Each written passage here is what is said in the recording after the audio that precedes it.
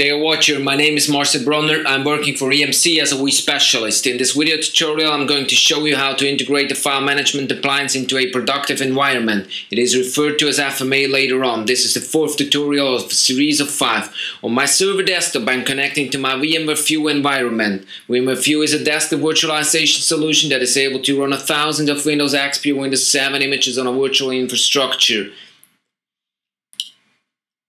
I'm going to log in as a client to show how file management looks in an end user's perspective.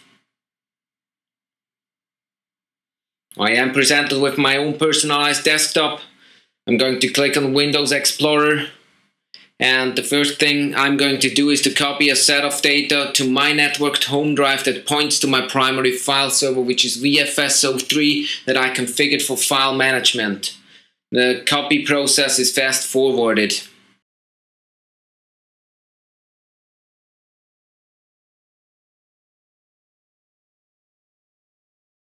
I open up a browser window and I point it to my FMA virtual edition. I log in with the username admin. The password is rain. Presented with the GUI, I'm going to select the tab policies, and the first thing that I'm going to do is to create a file matching expression. You can see the NAS group file archive that I created earlier on.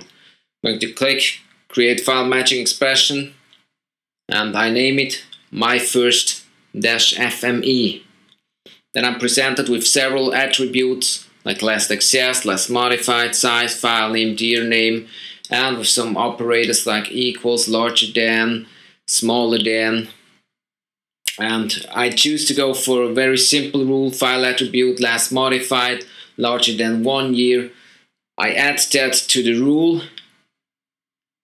and I'm going to save the file matching expression. You can combine file matching expression to create a very complex rule, and I'm going to create a new policy.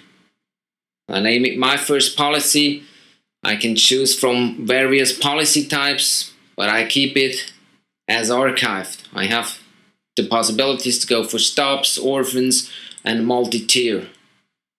As a delayed stopping period, I'm going to choose 0 days because I don't want to do delayed stopping, and I add it to the rule.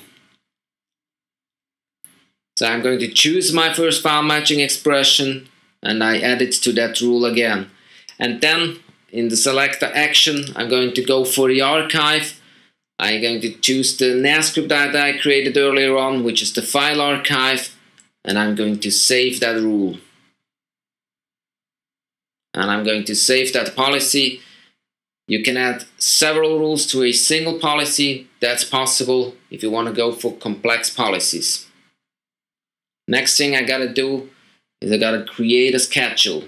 So I schedule a new task, and I'm presented with several task types, and I have several capabilities of how I can schedule an archive condition. This is my first policy that I'm going to choose. I can choose whether I want to delete orphans or stops with a policy. I have auxiliaries like scanning for stops, doing a backup, doing a NAS migration. But I'm going to archive with my first policy, and I select the source file server VFS03, and I browse to the appropriate folder that I want to have an archive policy run. It's a test data. I hit OK. But since this is the first run for my policy, I run a simulation, and I want to have it as detailed as possible, so I'm going to hit that detail button, and I save the task. And it's run immediately, and after some time of data collection, I will be presented with the summary. So I can go and select the simulation summary in that row, and I'm presented with several logs and the number of files to be archived. It's over 1,000 files. It's a huge amount of files in that respective folder.